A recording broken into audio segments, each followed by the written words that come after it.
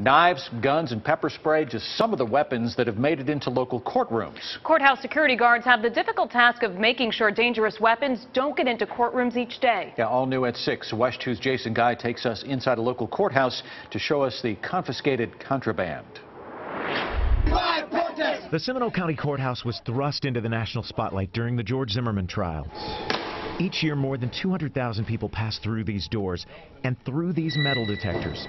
The number of court-targeted acts of violence has been increasing in recent years, despite beefed-up security at state and federal courthouses across the country. I don't think anyone can truly predict the behavior of someone who's going to go to court. In January of 1984, Thomas Provenzano went to the Orange County Courthouse for a hearing on a disorderly conduct charge, wearing fatigues and armed to the teeth.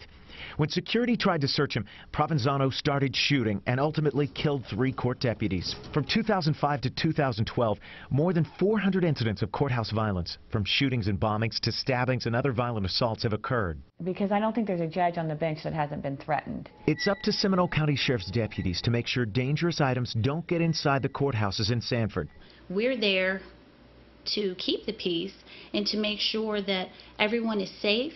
If you bring a firearm in, that's definitely going to get you in some trouble. That includes some of the things deputies have seized: knives, throwing stars, brass knuckles, pepper spray, or anything else that could cause harm. The thing that never ceases to amaze the deputies is when people drop their items in the bucket, keys, wallet, and out comes their illegal narcotics. That never gets old. And though this crucifix appears harmless, you look a little bit closer and you see the tiny knife. That tiny knife could cause a little bit of damage to someone. Deputies have even confiscated handcuff keys from courthouse visitors. Once deputies seize an item, you don't get it back. The contraband is locked up at the sheriff's office and later destroyed. It's essential to have security in the courtroom, in the courthouse, in the parking lots, so people aren't afraid to come to courts and speak the truth. Jason Guy, WESH 2 News.